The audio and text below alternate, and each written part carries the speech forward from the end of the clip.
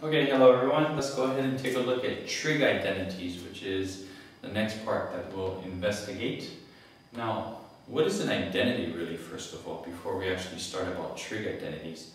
An identity is going to be an equation such that no matter what you put into the variables, the equation will always be true. Okay, and we'll go ahead and take a look at a couple of examples of some identities that we have up here so that you can get a firm idea of what that refers to. Now, what are these identities actually used for? Generally speaking, the identities are used to simplify trig expressions. So if you ever have an expression, or say for example, one side of an equation, there are oftentimes the need to be able to simplify it or change its form so that you can actually work with it in a productive way. So let's go ahead and take a look at an example here.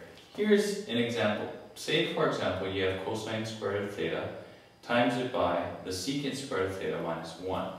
Now, if we wanted to go ahead and simplify that, is there an easier way for us to actually write that expression? Now, before we actually go ahead and take a look at the two different methods that we have here, let's go ahead and take a look at the 6 trig functions. Yes, there are 6.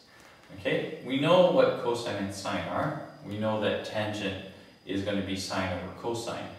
Now the other 3 that you have are more or less the reciprocals of sine, cosine, and tangent. And they are called as such. SEC with the theta mark next to it is called the secant of theta, and that is the reciprocal of the cosine theta. CSC theta is the cosecant of theta, and that is the same thing as the reciprocal of the sine theta. Cotangent, or COT theta, is the reciprocal of the tangent theta, and therefore you have the cosine theta over sine theta. So these are the definitions that we have based upon the 3 trig functions that we had, right? So that's something, that's not necessarily something that's new. But this one is. So is this one, and so is this one. So those are going to be 3 additional definitions of the 3 additional trig functions that we have that you need to recognize, and we will be using to again simplify trig expressions. But these are not identities; those are definitions. Okay, these are identities here. So the Pythagorean trig identity, which all of you know right now, to be sine squared plus cosine squared theta, that is always equal to 1 because we said that it's based upon the unit circle. And being that this is always going to be the case for any particular value of theta that you choose, we know that this is going to be considered an identity. And so in other words, we could always go ahead and call 1 this, or we could always call this 1. It doesn't matter, they're equivalent.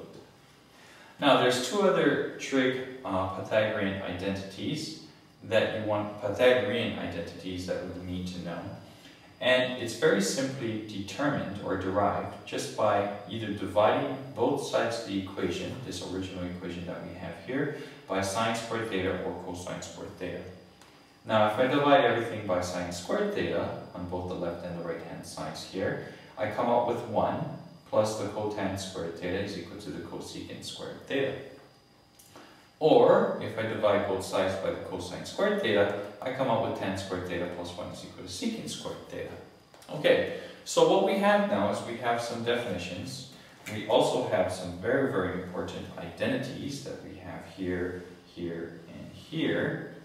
And now what we want to do is we want to focus on using those and all like particular versions of these to be able to simplify trig expressions. So let's go ahead and take a look at this first method that we have. And the one thing before we actually get to that, is that there are going to be so many different methods by which you can actually determine a simplified form. So there's never going to be, well, I shouldn't say never, but there are generally going to be more than one way to actually do this. So it's going to be very important for us as we look through this particular section in simplifying trig expressions, how we can do a simplification in more than one way. And the more ways that you can do it, a particular simplification, then the better you're going to be in terms of recognizing how to use all the different identities that you have. So let's just take a look at method number 1. Method number 1 actually uses one of the definitions here. Now we said that this is going to be the secant squared of theta. Well, the secant squared of theta is the same thing as 1 over cosine squared of theta. So I just substituted that to that. I distributed here, and notice that what I come out with, 1 minus the cosine squared of theta.